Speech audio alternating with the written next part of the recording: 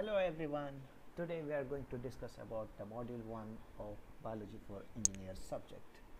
So, module 1 speaks about biomolecules and their applications. So, all of you might have heard about molecules. The only difference between molecules and the biomolecules is that the biomolecules should be produced by the cells or some living things, or it should have some living property like DNA, which contains gene which can be carried forward like that. Okay, so today we will see the introduction definition. So there are a lot of definition for biomolecules. So here one of the best definition I can give you here is a biomolecule, also called as a biological molecule, any of numerous substances that are produced by the cells and living organisms can be called as a biomolecules. There are four major types of the biomolecules, naming carbohydrates, lipids, nucleic acids, okay, and proteins, nucleic acids, RNA, DNA. So these are the picturization. Lipids, we know that it has got particular different layers. We call it as a lipid bilayers, hydrophobic, hydrophilic, all those structures discussed later. And then nucleic acids, DNA and RNA. So you know DNA double strand, RNA single strand, all those stuff. Carbohydrates with carbon, hydrogen and oxygen. And finally proteins, a chain of amino acids. So carbohydrates, as discussed earlier, carbohydrates are nothing but they are the organic compounds that play a crucial role in biology. Okay, how they play a crucial role? Because they serve as important source of energy for living organisms. So what they contain? They contain carbon, hydrogen and oxygen atoms, and they can be classified based on their molecular structure and function. So we have a formula, general formula, CnH2O(N). So classification, three classifications: monosaccharides, disaccharides and polysaccharides. So monosaccharides are the simplest form, that means only one saccharides will be there. So they are soluble in water, they act as a primary source of energy. Example includes glucose, fructose or galactose. Disaccharides, you combine two monosaccharides, you will get one disaccharide. For example, sucrose, lactose and maltose. They are mostly found in sugars, and when they undergo denaturization or broken down, you will get monosaccharides because they are made up of monosaccharides. See, there are two monosaccharides, that is glucose and fructose, which is in combination they are giving us sucrose, which is disaccharide. Same thing goes for lactose and maltose. Next, polysaccharides. So the many monosaccharides, or you can call it as a long chain of monosaccharides, but they are linked together. So here they serve as a storage molecule of energy.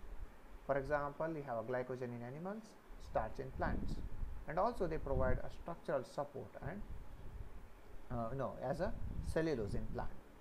So cellulose, you might have seen, you might have heard plant contains cellulose. For example, a simple example, you take a coconut, when you peel off that coconut, this thing, the whatever the brown that thing come up, that is called as cellulose.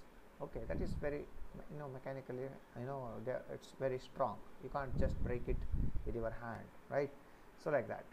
So that's how it gives us structure and support to the plant cells.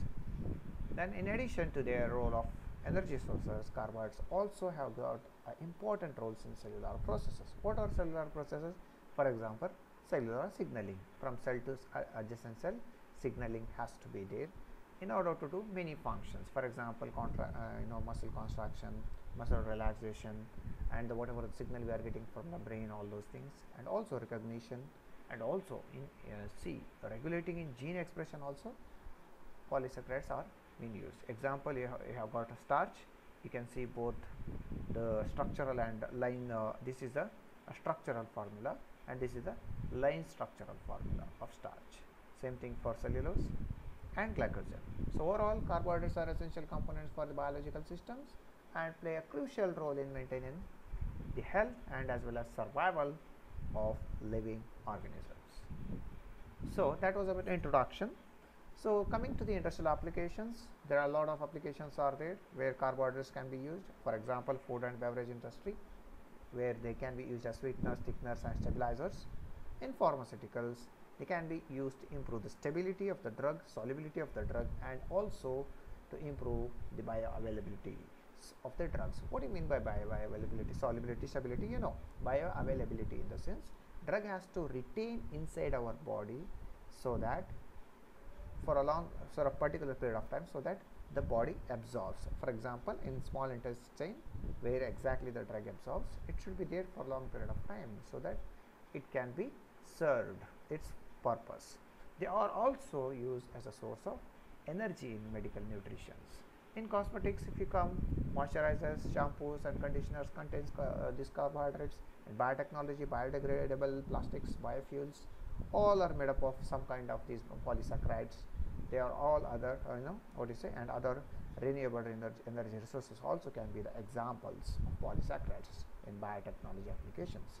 In terms of research, in research can be of anything. Here, carbohydrates are also widely used in research tools in the field of immunology, virology, and cell biology. They are used as a ligands in protein carbohydrate interactions.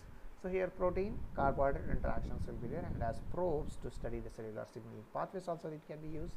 So nowadays AI/ML is coming in, so to predict the structural alignments and to discover the new drugs and all, it can be used. So that's it for the carbohydrates. Okay.